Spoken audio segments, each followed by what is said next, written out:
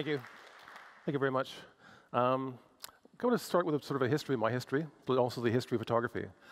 The commonly agreed upon date for the origin of photography is 1839, the year that Louis Daguerre in France and Henry Fox Talbot in England were granted patents for the photographic process. Of course, the photograph had existed in different forms prior to that, and in fact, the elements for making photographs, the converging of light in a darkened space, goes back as far as Plato's cave in 830 BC. And as the other component that's required for photography is having a way of fixing that image, and that process for fixing light on a flat surface has existed since the 17th century. So the question is, why did this happen at the same time? Why was it everybody in Europe, and actually there are many, many people tried to get patents for photography and invented photography in Europe independently. Why was it so important for people to invent photography at this moment in time? I'm not a historian, but so I can make unsubstantiated claims, and my claim is that the reason why it happened when it did is that this is the era of romantic revolutions. This is Liberty Leading the People by Delacroix from 1830, celebrating the 1830 July Revolution in France, which established a constitutional monarchy in France. You have the youth on the right who's game for anything. You have the colonial subject on the far left who's looking to a different future. And you have the vanquished down below Liberty who's looking up for inspiration. Liberty looking back at the bourgeois subject who's not really sure if he wants to go where he wants to go. But she's trying to encourage him on to sort of go to a different future. Of course, 1839, when photography appears, is right between this revolution, which was then subverted, and the 1848 revolutions, which happened all throughout Europe. Suddenly, in Europe, the bourgeois class decided that they had a right to determine what happened to their taxes. They had a right to representation in society, and virtually every country in Europe was subject to a revolution of the bourgeois class, which was very often subverted by various means. So prior to this era, representation was a purview of the church and the aristocracy. My thesis here is that what these people realized is that it was possible for them to represent themselves. So this idea of representation was crucial to them. They want to show their lives, show their way of life to other people and to themselves without the mediation of aristocracy or religion. Fox Talbot wrote a book called The Pencil of Nature, which was suggesting that his process was somehow natural, that it was just nature describing itself, nature writing itself by combining, again, the optical apparatus and the storage device of the photographic medium. But photography is actually something stranger than that. It's not something which is necessarily natural. It's actually a technical device which is part of reality. It's part of the real. It's an inhuman thing which does capture something of reality, but it's definitely not natural. It shows us things which are very surprising. It was mentioned earlier. Often we show you things you didn't expect that would be there. The photographer takes an image, and once that image is taken, there's very often something beyond their control which they will finally see once that image is developed. This problematic of what happens between human vision, which is not at all like photography. Often people assume that our way of seeing is like a photograph, but it's not at all. We see with our minds, not so much with our eyes. Our eyes are only in focus for maybe 10 degrees of the 360 sphere, and our brains are a very complex connection of long-term memory, short-term memory, pattern recognition, which assembles the image of the world in our heads according to what things mean. It's not just sort of this single gestalt we know from the photographic image. But typically, because we are seeing much of the world, our past and our present, through these technical media, it changes our consciousness about how the world is. And my work for the past 30 years has been investigating this problematic of how does our understanding of the world change when much of our perception of the world is mediated by this technology. And sometimes we're made to think, we see and think like this technology. A work where I first addressed this was called Overture, from 1986, which in effect was the overture to my career, studying the themes which I would be preoccupied with for a number of years. I thought it might be a decade or so, but somehow it turned out to be the past 30 years that these things have been of interest to me. I also solved a very fundamental problem in showing moving image work in a gallery, which I forgot for a while, but then remembered and employed as a strategy throughout the rest of my work. I'll show you a bit of this piece from 1986 called Overture, 16mm film projected on a wall at 18 frames per second.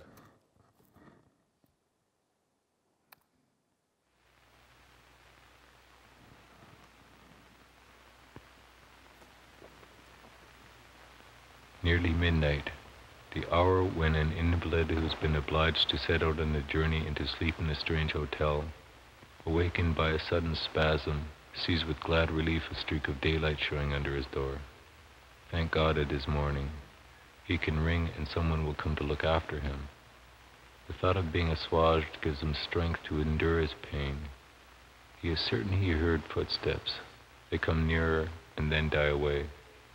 The ray of light beneath his door is extinguished. It is midnight. Someone has just turned down the gas.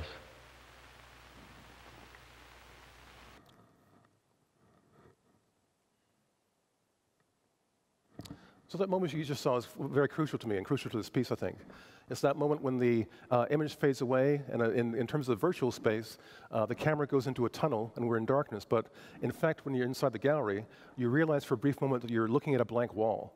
You're no longer looking at this transparent image, but you're looking at a thing in front of you. So this is kind of a crucial thing for my work, to look at the ways in which these media kind of fall apart at a certain point, to look at those breaking points where you are both looking at an image and looking at the thing which produces the image, looking at material as looking at an idea or something virtual. This is composed of two elements. One is a film shot by the Edison Film Company in 1899 and 1901 that I bought from the Library of Congress paper negative collection. At that point, film emulsion was so volatile that they stored the frames of films in pages of books because it would otherwise be a very dangerous place to have images stored. So to make this film, they had to rephotograph each page of those books to make the film.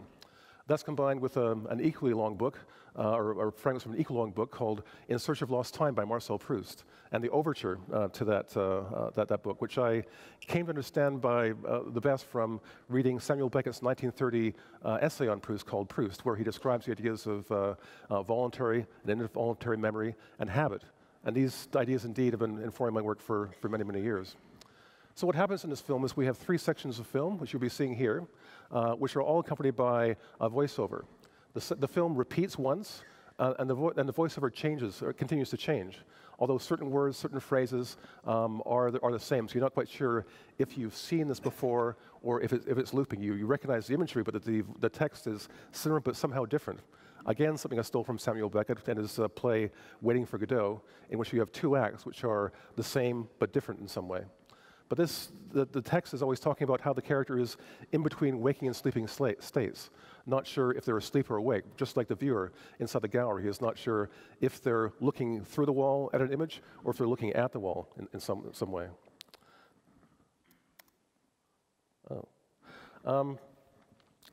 So a few years after this, I began working in the medium of television. I was never precisely a video artist, even though I did work with video. I didn't work as an artist who would get a video camera and determine what I could do with that camera. I began by working directly with the medium of television. So not so much as to retain a connection to television that many video artists were concerned of at this point, often trying to do things on public access TV, but I wanted to work directly with the medium of television. I did this by making something which George Lewis has called counterfeit advertisements, where I used the medium of TV and commercial TV and the format of commercial broadcasting interventions in TV to, in a way, interrupt the habits we had in that era of watching TV. Of course, they're historical documents now, in as much as we don't see TV in that way, and the habits that I myself had developed in order to be able to ignore the flow of these advertisements while I waited for the programming to come back, that's not the way we watch TV anymore, but back then it was kind of necessary. But I realized that, in effect, as Richard Serra has suggested, that the real content of broadcast TV was not the programming that we were there to see, but the advertising, the thing which paid for the programming, because we were given the seduction of the programming in order to be sitting there and watching these ads. But as we watch these ads, there's a kind of a sort of a perceptual habit of blanking out, I would find, where I would somehow ignore it, but I wanted to find a way of breaking that. So I made these counterfeit ads. Things which had the same means of production as advertising. They're all shot in film, edited onto 1-inch videotape, and then broadcast with ads, like ads, with late-night TV. I did one series in 1988 called Television Spots, another series in 1991 called Monodramas, which I'll show you an example of now. Here's one of 10 monodramas from 1991. These sort of counterfeit ads for broadcast TV shown as many as 1 per night, as many as 8 times that night. broadcast in a number of places, including Vancouver, sponsored by the UBC Gallery, Fine Arts Gallery in Vancouver on BCTV. Here's one called I'm Not Gary.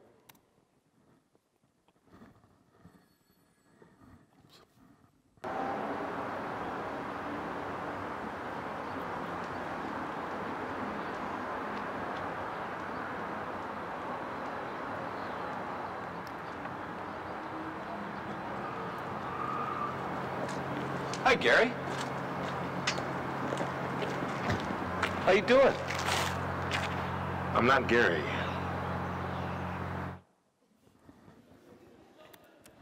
Gave with a punchline, sorry. So when I made this work, I had actually been working as a photographer at the Vancouver Art Gallery. I was doing reproduction work, photographing paintings and sculpture and installations for the gallery's publications. And I acquired a 4x5 camera, something I was using at work. I never actually used that camera to make art before, but when I was sort of preparing to make the TV spots and monodramas, I began doing location shots, often from the angles I was using or sort of a general, to get an idea of like the framing I'd be using in the final work. Unfortunately, people got the idea that my photography in general was location photography for my film and video work. It certainly was when I made the monodramas. It certainly was when I made a piece called Pursuit, Fear, Catastrophe, Ruskin, BC. But after that, I tried to make my photographs, in a way, a separate but coherent body of work. Not a supplement to these films, but actually a separate work. And that was often misunderstood. People always assumed my photography was secondary, even though it was primary to me. For some reason, when I made these photo series, it was usually connected to works that I shot on film, even if that film was eventually on video, like Nuka. This was done in 1995.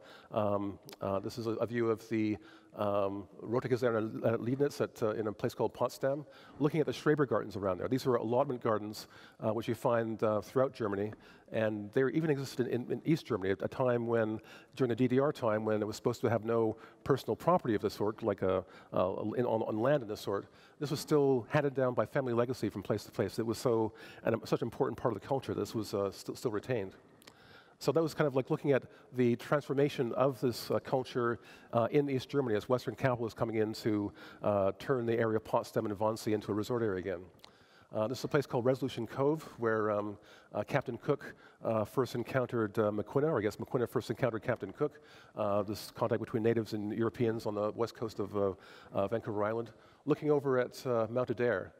This was a series of works called Nooka Sound, exploring the different senses of interventions of human beings in the landscape, both in industrial presences, 19th century European presence, as well as the thousands of year-old native presence, indigenous presence in this landscape of Nooka Sound. This is from a series called Detroit Photographs from 1998. 1998. In which I tried to photograph the psychogeographic borders of Detroit. Detroit is a city that has been kind of devastated by industrial, or actually the flood of capital from the city, and many people left the city as well. There was an epidemic of house burning for a period of time, which left a lot of the residential areas quite empty. Here you see a recently burned house, and on the right, there's a home that's been sort of with a manicured lawn.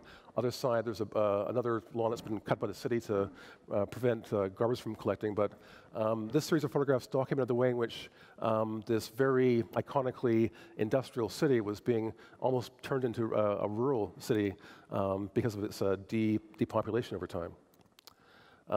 This is a thing called the City Majestic, but also converted into a carpentry shop by the Ministry of Culture in Havana, Cuba, to renovate and repair heritage buildings in the downtown city in Old Havana. A series of photographs I did which were, in effect, looking at repurposed places that had been one thing at one point, being transformed into something else, but not quite transformed all the way to that new thing. So in a way, looking at a dialectical situation, much like Cuba itself, which is a repurposing of a city, a repurposing of a nation through a revolution, but like Cuba, not quite exactly where it wanted to be, but kind of stuck in this sort of in-between space. This work is from 2006, from a series called The Western Photos. Kind of traced the Gold Rush Trail from Vancouver up to a place called Barkerville.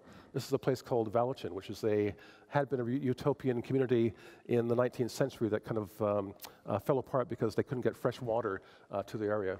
In the foreground, we see a farm. In the middle ground, there's the Thompson River, kind of classic pictorialist painting type scenario. Behind that, there's a very curious town of trailer park with trailer park homes, mobile homes, and beyond that, a mountain is being sort of carved away for mining the minerals within. Another photograph, which is from the same series, but really belonged to a later series that I did called Interiors, in which we see a place where somebody has lived for either years or decades, deciding where things go, sort of building an environment for themselves, and in a way, you're looking at the inside of somebody's brain.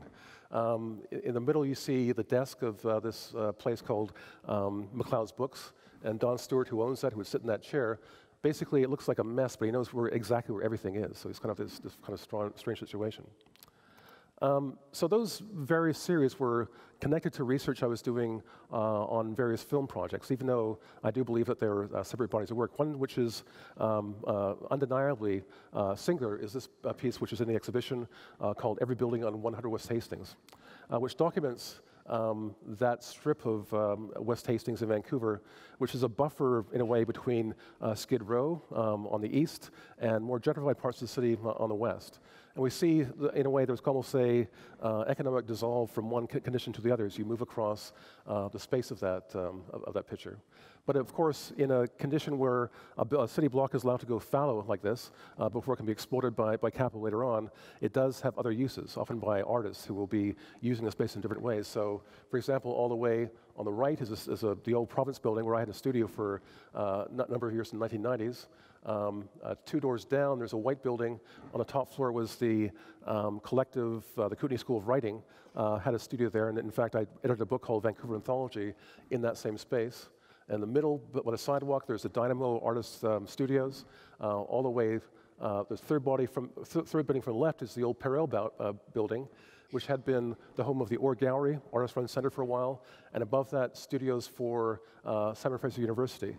That's where Jeff Wall shot Picture for Women, and that's also where I had studied with Mary Kelly when she was in Vancouver doing a seminar briefly.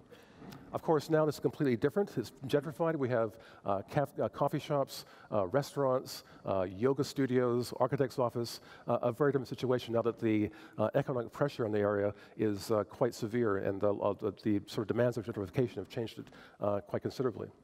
This was shot by taking a number of photographs, 21 different exposures of each facade, and then stitching together in Photoshop to make this one 16-foot-long panorama. So in a way, it's a kind of a exploded panorama in as much as it's not based on a single central perspective point, but actually many points and then sort of spread open, flayed open like this large, wide photograph.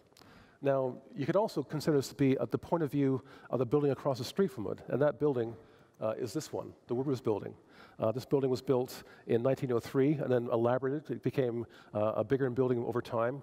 And it had been kind of the working class, middle class sort of destination for shopping. That's where Santa Claus would be, that's where bridal registry would be for the sort of lower and working class people of Vancouver. This was shut down in 1995. And there's a lot of sort of contest because of the new economy of big box stores in the suburbs that sort of like eroded the profitability of having a department store here. Plus, the neighborhood was changing based on the kind of containment of vice and poverty in this area of the downtown east side of Vancouver. So they closed it in 1995. And there was a contest as to what would happen with the building. And there were, in fact, squats of the building in 2001 where lower-income people in Vancouver who had no place to live, were homeless, wanted to sort of have some voice in how it would be transformed in some way. Eventually, when it was developed, it included both retail housing and public housing, which was their manning in the first place, plus the Arts College of Simon Fraser University, and a number of cinemas, or a theater, a cinema, a drugstore, and grocery store. So it's in a way this little village. So both trying to have some allow the effects of gentrification to be somehow mediated by this, but still it is a sign of this just transformation of that whole neighborhood. I was asked to make a mural for this location, and so rather than to do a public artwork that would be decorative or celebratory in some way, I wanted to present a kind of problem. And I did that by staging a riot which took place in this neighborhood in 1971, typically called the Gastown Riot, which was a very elaborate staging. It's like we actually built all the environment there. We went to a parking lot, laid down blacktop, put up facades, poured the sidewalks, made the garbage. Like the newspapers are period newspapers. The popcorn containers, Cracker Jack containers are all period and built for this purpose. To make this very complex image, which is a wall of the atrium in the center of that Woodward's project. My contention is that this event, this Gastown riot, is the cause of the decline of that neighborhood, because the city had a choice of either developing a place called Granville Island, a few miles away, or this neighborhood of Gastown into a new shopping area. After the riot, in which the police had been basically harassing hippies who had moved into industrial spaces, living where they weren't supposed to live, and then they'd find them in these working class bars and sort of would tell them they don't belong there, they shouldn't be there. These hippies, being entitled middle class kids, thought they could do what they wanted, and so they had a festival on the street, and where they gave out popcorn, watermelon, had a 10-foot long paper mache joint, and rock music. At 10 o'clock, the cops decided, or the police chief decided enough was enough, called in the riot squad, and this riot ensued, in which everyone was kind of terrified. You had cops coming in from the east, reservists coming in from the west, as we see here. This is about a block away from the epicenter of the riot, and then water was to the north, so there's a sense of like containment and confusion was going on. Plus, these conflicting interests of the cops was to on one hand, clear the streets, but on the other hand, to arrest the what they call the troublemakers, who were either they thought selling drugs or were suspicious characters. That's why you see people dressed as hippies with riot sticks and helmets who are there arresting various people in this image. So in a way, that empty space in the center is emblematic of this idea of like emptying and clearing out the street or the civil space here. This was the cause of again, the change in the neighborhood, but also it did turn into a case where the police policies were transformed by this event, and police riots like this have not happened again in Vancouver. But instead of having a celebratory image in this case, as I said, I wanted to present a historical problem with this. And if I go by, I often see people looking at it, like wondering what the hell is this doing here, and asking questions as to why this is, why such an image is in this location. So just ways of keeping that story alive. This is an image from the 1940s, which I found, which I had no idea what it was, because it's a building that had disappeared before I was born. It's called the Second Hotel Vancouver. This was a it built on the site of the first Hotel Vancouver, and on the right you see the third Hotel Vancouver. The second building was built in 1916 and lasted until 1949, when it was torn down. The third hotel was built in 1935, kind of as a make-work project during the Depression, but also as a way of making the various people involved a lot of money. So the older building, in a way more grand building, was left vacant. When soldiers came back out of the war, they had no place to live, and they began squatting it, and until it was turned down in 1949. So in a way, this location becomes emblematic of the transformation of North American cities in the post-war period. Number one being the suburbanization of the middle class. These soldiers eventually got subsidized homes in suburban areas, but also this project, which was connected to Mid-Century Studio, and a play did called Helen Lawrence, connected to what happened on the east side with the clearance of slums and the so-called idea of urban renewal. This is the man on the upper right-hand corner is Raymond Monroe, the inspiration for the photographer in Mid-Century Studio. But later, at this point, 1955, a journalist who heard stories about corruption of the police force, which would not be published by the local press, but he was able to get it published by this tabloid in Toronto called Flash. Rape of Vancouver, Monroe tears the mask from crooked law in gangland Eden. And you see this sort of very film noir image there. So both that photograph and this story, which I'd heard about years ago working in an archive, made me think about Vancouver as being part of this film noir world. And I had an epiphany, which is probably obvious to most people, in that the behavior of people in film noir is somehow connected to the trauma of war. People have been at war, they've killed people, see people die around them, or they've been home in states of deprivation where they had to do things they're not very proud of to get by, to make money.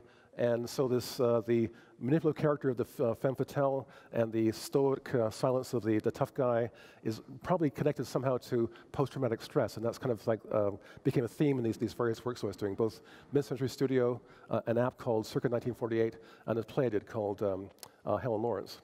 So what Monroe revealed was the corruption of this man on the left, Walter Mulligan, who was the police chief, the youngest police chief in Vancouver's history, who, after the war, thought that everything is as the way it was during the war, and that everybody could be a little bit crooked. He had this idea of having fewer vice operations in town, so you can make one collection off of one big operation, as opposed to smaller collections off of smaller operations, to make his life easier. Unfortunately for him, he told an honest cop about his plans, who revealed to the mayor. The mayor disbanded the various, did some investigations, thought who knew about this, and then disbanded the various vice squads in town. But Monroe heard about it and brought it up in this inquest took place, of which we see Mulligan here, in which the colorful nature of Vancouver was made very clear over time, including Helen Douglas, who was allowed to appear at trial in disguise during the inquest, who was his East End mistress. He had an East End mistress and a West End mistress, and he would typically launder money by buying them properties and then selling it at a loss later on. This guy is Jack Whelan, who's probably the source of the leak, and probably told Monroe, who's kind of this sort of crazy nut. He'd worked he was in the Army during the Battle of Britain, or Air Force during the Battle of Britain, a photographer, as we know, in the post-war period, kind of had this idea of going and saying, I've got a camera, I'm a photographer, and took a while to learn what the craft was over time, but then became a journalist, and part of his idea was to his practice was to learn hypnotism so he could actually get better information from people. But in fact, he was also kind of a scary character as well. He always carried a gun. And this guy's brother, who was the chairman of the police squad, committed suicide instead of giving testimony, because Monroe threatened him to reveal to the city that his daughter was autistic. And rather than feel that shame, he killed himself. Anyway, Whelan told the story to Monroe. Monroe published it in a newspaper. Everything came out. And the inquest was like this vast kind of archive of the crooked shenanigans in Vancouver in the period, which was the base of my research for the play and for those photographs. Here's, again, an image of a hotel, which we'll see in the exhibition, derived from the media we made for the play. I thought it'd be easy to make, but actually was quite complicated to make this. It took about half a year to build this image. It's completely made by hand. The building does not exist. So from fragments of drawings and photographs, we constructed this version of the hotel. This is Hogan's Alley, which is the East End location that this features in the app and in the play, which was sort of legendarily a black neighborhood, but really, in fact, a black, Italian, and Chinese neighborhood. In fact, they called the school there the League of Nations, because basically anybody not Anglo-Saxon Protestant was made to live in this area. So it was a Jewish neighborhood, Italian, Ukrainian, so many languages were spoken in the Strathcona school. But down the way is something called Buddy White's Beer Garden. Buddy White was a black man who had white hair at a very early age, who was one of the main kingpins of this neighborhood. So the play I made, Helen Lawrence, in a way is looking at the seams that I talked about before, the oscillation between the materiality of what you're seeing and some kind of virtual image. Helen Lawrence is a feature film which happens in real time, happens before your eyes. We're watching the cast perform on stage on a blue screen set, and each actor takes turns running these video cameras. The cameras are attached to computers which track where they're looking and then match those motions exactly to synthetic backgrounds of where they should be. So we see them on stage through a scrim between the audience and the stage performing. The blue screen is taken out and the background is inserted in the back, so it kind of feels like we're in this virtual space.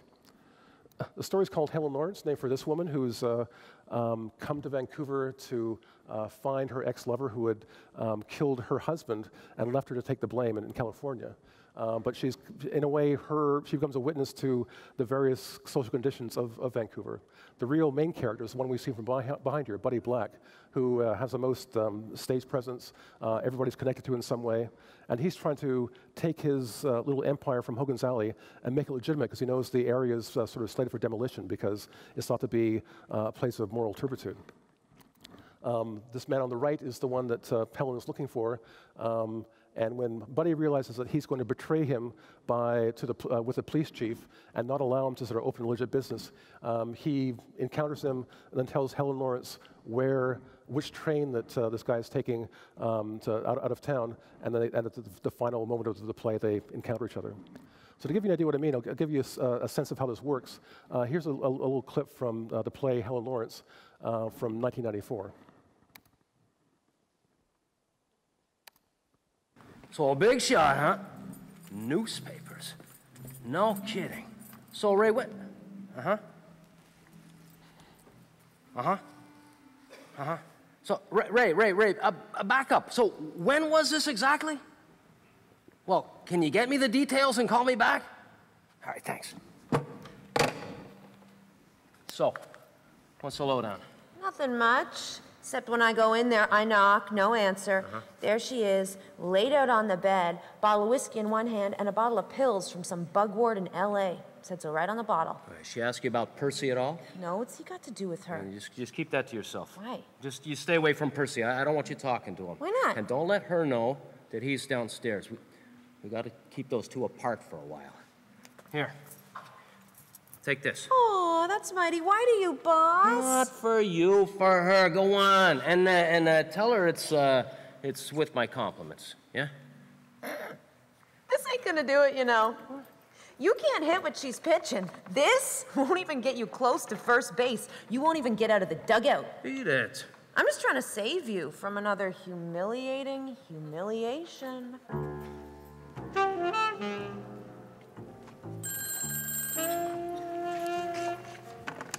Taxi service. Yeah, I just called you. We need to settle up. I'm moving the office over to the Dodson. Yeah, we got the liquor license. It is. It's a big step up. You ain't kidding. But listen, you bring that money over here today. You want to stand? Before 6. All right. Jesus fucking Christ. Morning, Sergeant. What are you always sneaking around for, huh? How long you been there? Don't get your shorts in a twist. I already knew about you and Buddy going for the Dodson. Congrats. Yeah, another fucking headache. Percy, listen, I got a sure thing. Edward, the answer is no. Take a walk. Come on, get out of here.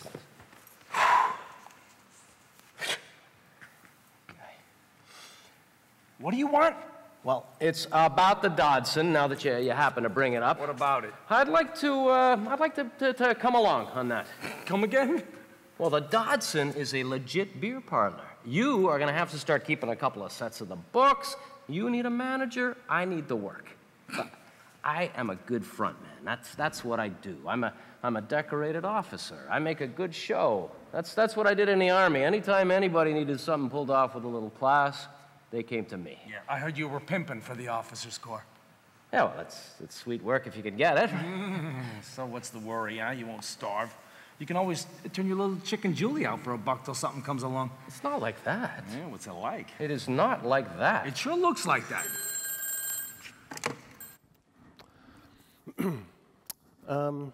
Yes, goes on and on. Around the same time, or more recently, I've been doing a multi-platform project around the Portuguese Revolution, Disco Angola, Luana Kinshasa, and The Secret Agent. The first one I'm showing you now is from Disco Angola, which kind of resumes this idea about historical photography, but not exactly assuming a character like I had done in Mid-Century Studio. My interest here is more that two things could have been witnessed by people at the same time.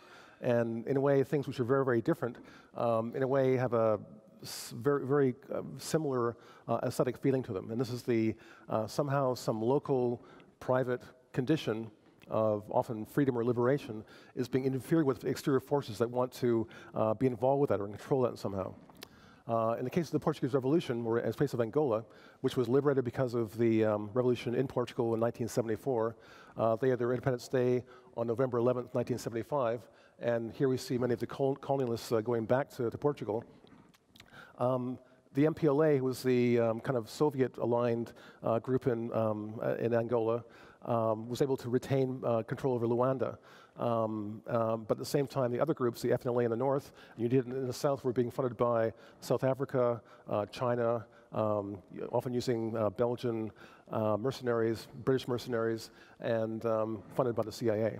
So a civil war ensued after that for about 18 years, causing great devastation to the people and to the land. And there's, I think, like 30,000 landmines still in Angola, which makes it a very, very dangerous place to be.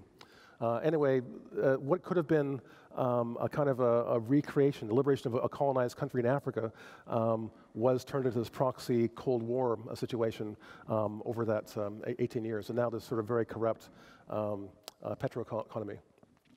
So in this, we see that sort of a collection of things, in a way, a condensation of many photographs I saw of the colonists who are leaving with things they can't take away, like that goat's not going, chickens aren't going, dog might go.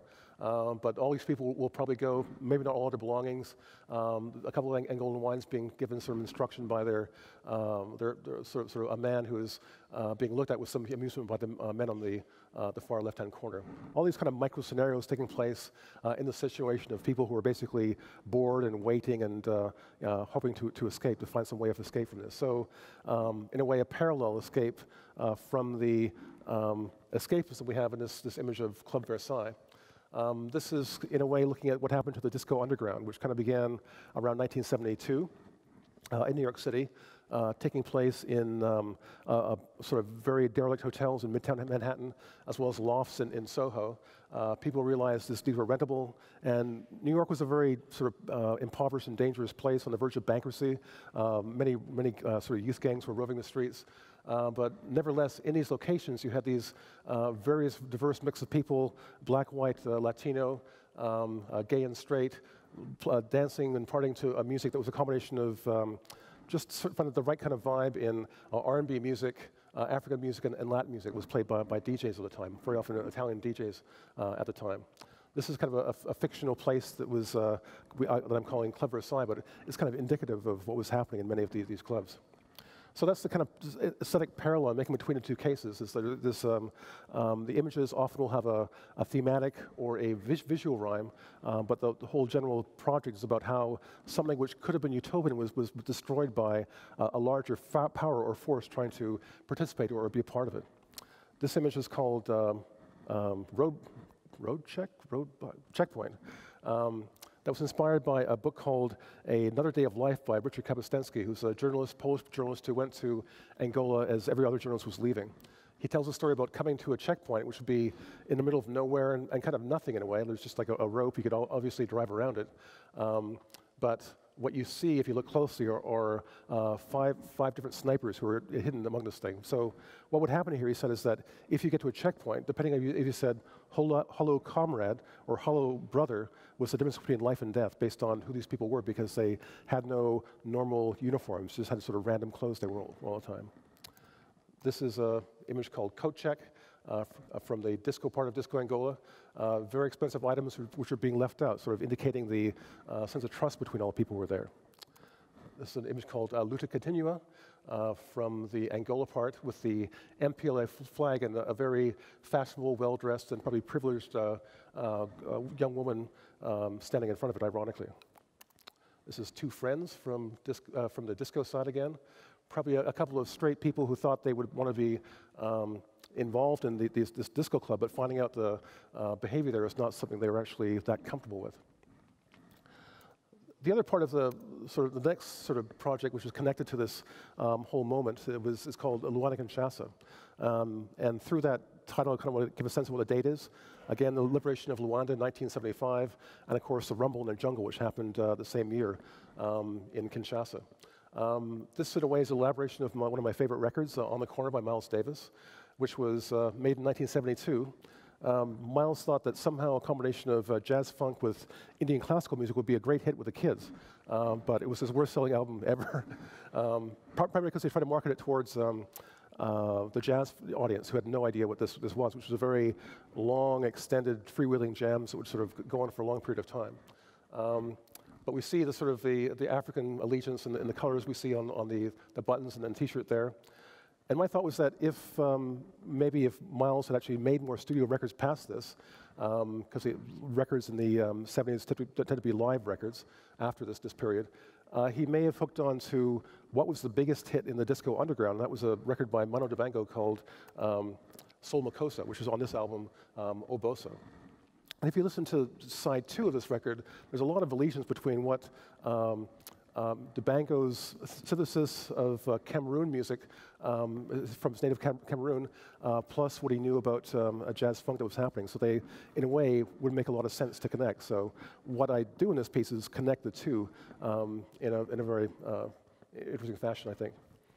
The next element is like, where are we? How do we stage this? How do we make this thing happen? And I chose a location called the Church, which was the 30th Street studio of Columbia Records that was called the Church because it had been a desacralized church, which was one of the favorite recording studios of Miles Davis.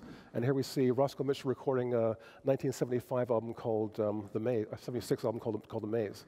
So based on the look of this place, we found a church in Brooklyn and dressed it to have a very similar look.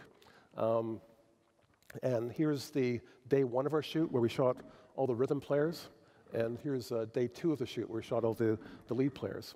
And the kind of the color palette and a lot of the mise-en-scène is based on what I knew of the Columbia studio, but also on the film by Jean Godard called Sympathy for the Devil, which he documents the Rolling Stones trying over days and days to finish writing the song, which they can't seem to do until they get the conga player in the room. So, but unlike the kind of stifled creativity that we see in the Godard film, this La Kinshasa is almost this geyser of music in which we see where we see and hear about 1.5 hours of unique music and 6 hours of resequenced music over time. Because what happened was there was the performance from day 1 of all the rhythm tracks was shot separately, obviously, with a very fluid camera mimicking the Godard film, was then edited together with the lead tracks, which were played back to them. So the first day, the drummer had a click track in her head, 100 beats per minute, works out to 2 seconds, 12 frames per bar. And those tracks, takes were played back to the lead players. And then for the next 3 months, I worked with an arranger to edit this. Because the problem here was that because you're seeing the people playing, you couldn't edit until it was arranged, and you couldn't arrange until it was edited. So the process happened all at the same time. The first 4 I could do myself because it was fairly straightforward, but as the key signatures got on, I needed a lot of help from my collaborator, Scott Harding, to make this work. So in the end, we have this it seems very spontaneous, but it was actually constructed much in the same way that Miles was constructing his records at that time. Along with his collaborator, Tio Macero, his producer, he typically would record improvised music by musicians, then later go back and finish composing it by cutting it with a razor blade. Here's like a sample from this work from 2013, Luana Kinshasa.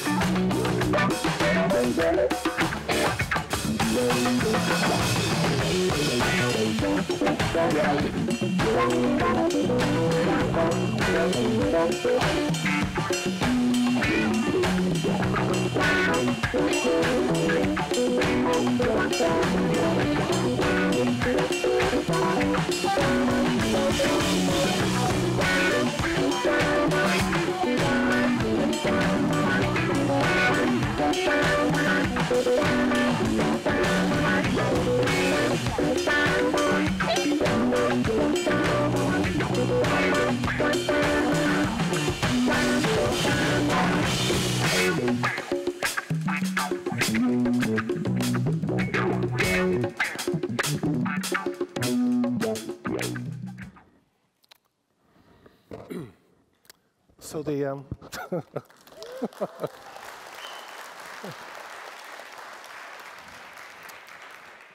so Luana Kaczynski was kind of the last of a series of works I call my recombinant works. The lesson I learned from Overture about making a looping, moving pictures in a gallery as a way of dealing with the fact that people walk in randomly at any point was elaborated upon by these works which no longer sort of dealt with spatial things. Often those works from the 90s were spatializing techniques of cinema, montage, etc., synchronization, dubbing. In this case, in the recombinant works, I was often using a single screen and then instead of having complexity in space, I had complexity in time, because these things would often transform themselves over time, and in one case, it can tell new stories for a virtually infinite amount of time, in a piece called Suspiria from 2003. This work, The Secret Agent, kind of brings those two tendencies together into a single piece in which I made an adaptation of the novel The Secret Agent by Joseph Conrad, which was about terrorism in the 19th century when people tried to blow up the Greenwich Observatory, and with a failed attempt to blow up the Greenwich Observatory, and transposed that to 1975, the year after the Portuguese Revolution, where it seemed that the Communist Party was the most likely to take power. And in response to that, the extreme left and extreme right-wing groups began a series of bombings, hijackings, acts of terror, exactly the same techniques, which they thought would have very different ends. So it seemed an interesting place or interesting time to have a meditation on the nature of terror, the technique of terror, which had very different meanings from the 19th century, 1970s, when many European countries were subject to homegrown terror, and today. This piece is a six-channel video installation with 8 channels of audio, and in some ways inspired by a film called A Boston Strangler from 1968 by a filmmaker, maybe first name is Alan Fleischer, anyway. who had been to Expo 67 and saw these multi-screen films and thought that would be a great way of making a movie. So in between the fairly straightforward narratives of Tony Curtis and a kind of great performance in the Boston Strangler, we have these multi-screen vignettes where things are going on simultaneously, and the audience is often as confused as the people in the city who don't know where this terrorizing figure is, like who is he, what is he doing, where will he strike next, and the different screens are very beautifully choreographed in terms of the action, which are playing off both pictorially and narratively simultaneously. And they shot that by, to retain quality, they'd mask out the entire part of the 35mm frame and just shoot that one part where the scene would happen, and then shoot the next scene over here, next scene over here, and to comp it into one thing later on. The beautifully well-made film. Anyway, I adopted the same idea for the Secret Agent, in which we have 6 screens. Sometimes they're all on, as in this case, and sometimes there's 4 on, and sometimes there's only 2 on. But there's always at least 2 screens going simultaneously, so you're often in the middle of the action. So people are screaming across the space to each other, fighting across the space to each other. A character walks around the space from one location to the other. These are things which are happening constantly in the piece of The Secret Agent, in which our character Verloc has inadvertently used his stepson in the bombing of the Marconi installation at Sisimbra, which is the equivalent of the observatory for me, going from the maintenance of time to the maintenance of a network. When his wife finds out that he has killed her son, she kills him, and that's a very simple narrative. That's why Conrad's subtitle is A Simple Tale. And here's a scene from The Secret Agent, which kind of explains what the scenario that will unfold is going to be like. And remember, you're seeing 2 screens side by side, but in the installation, you're in between it. You're sort of in between these 2 scenes. So you have to decide what you want to watch. You're making the montage by where you look, and sometimes surprising things happen around you. So The Secret Agent from 2015.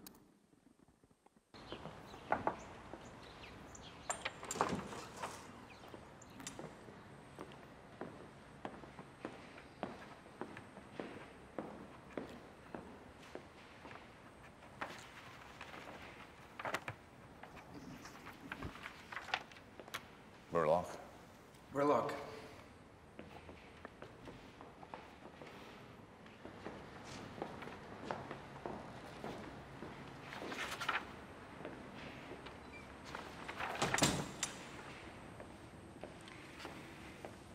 "7 years ago, you incited French students into acts of sedition.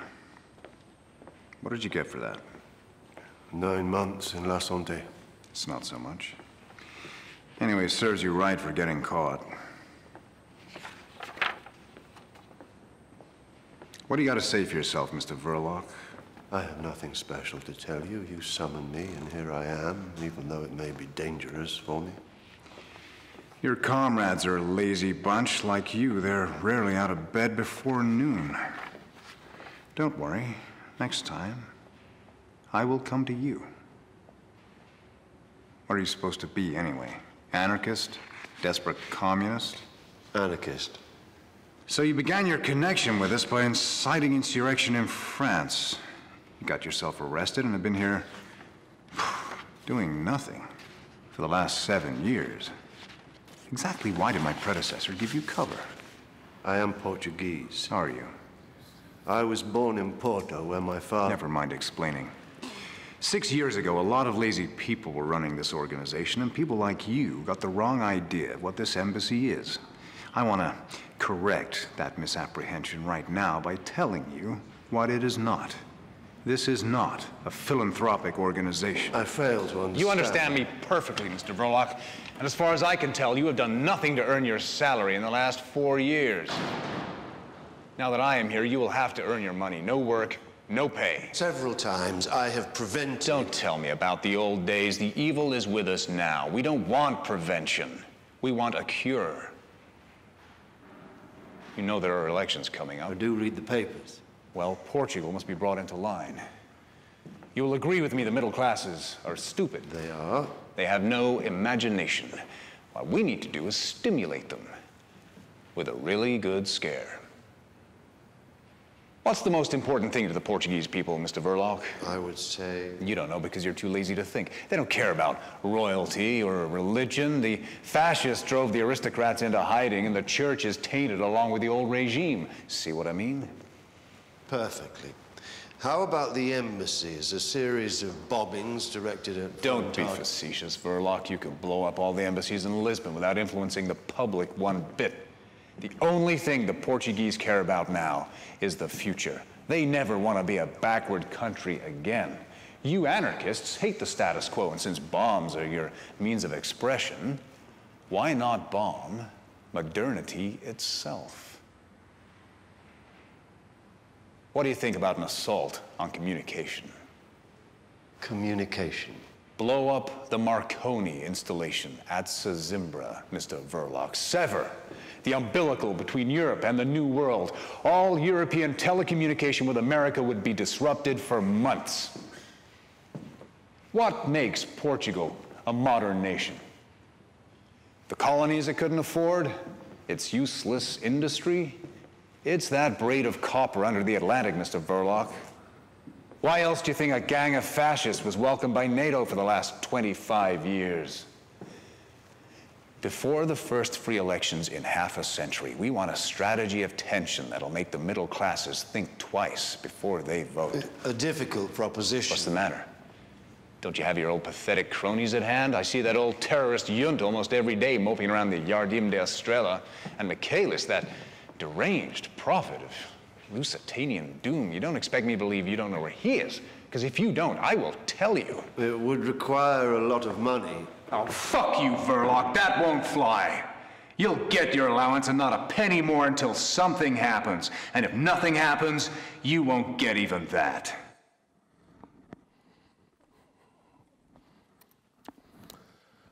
So back where we started, a photogenic drawing by Henry Fox Talbot from 1839. So of course, this kind of image, the photogram, is the thing which preceded photography.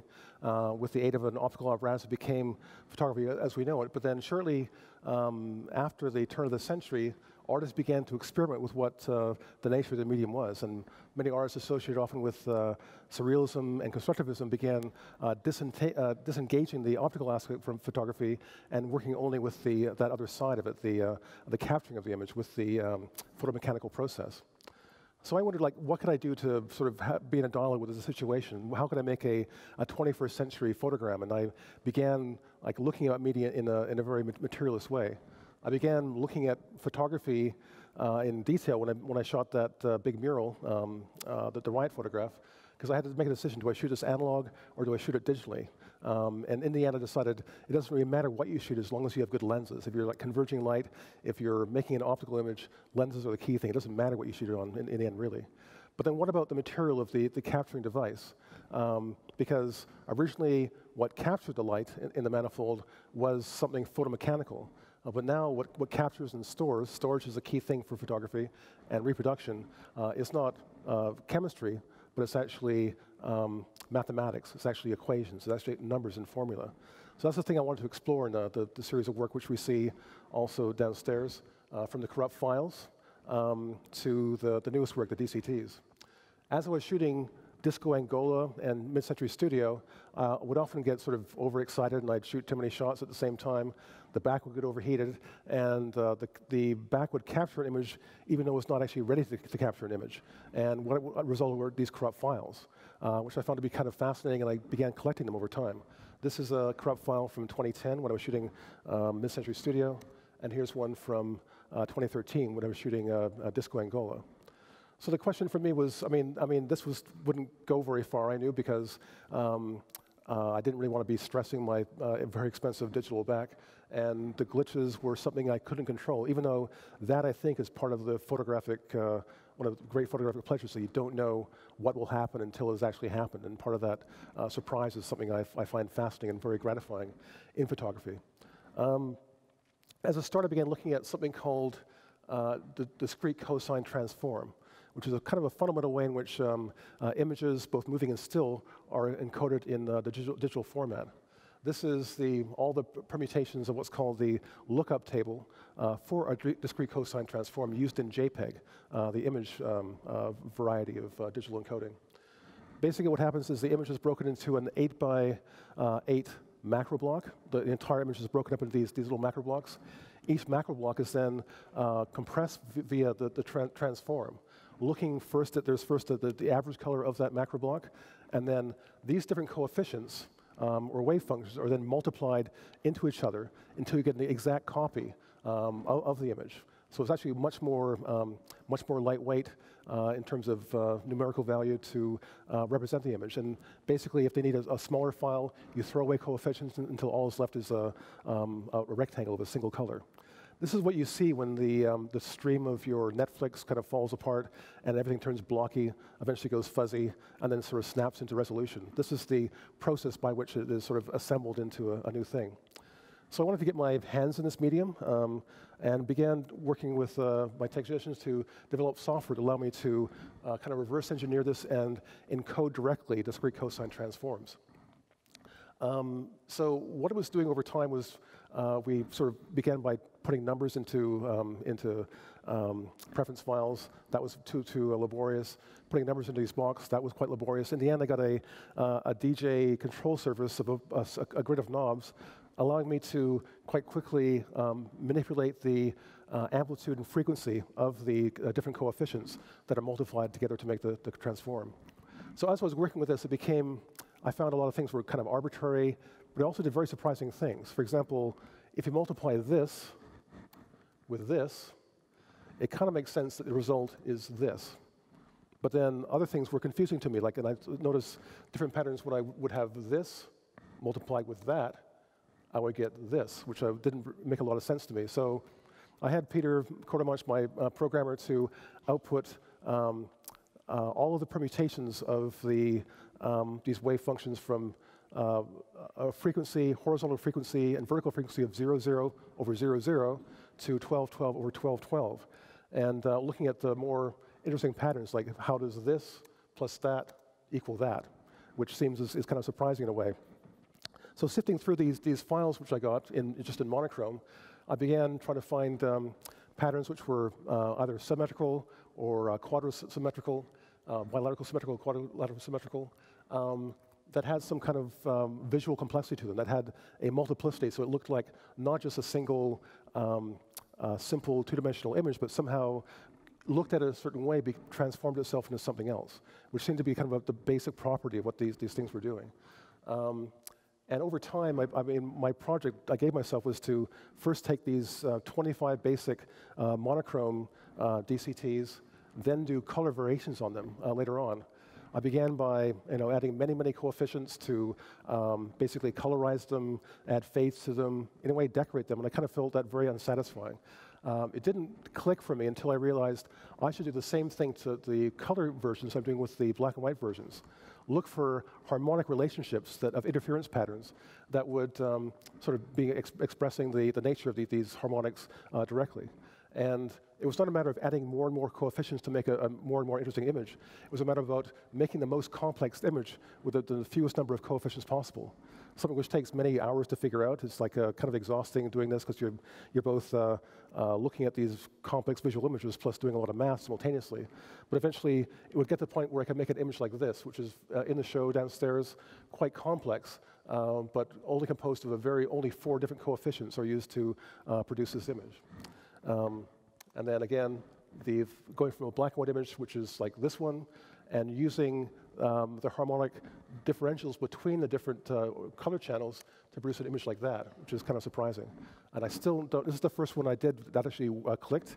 I still don't know how I did it, but it still is something I intend to explore, or how this turned into that, or this transformed into that.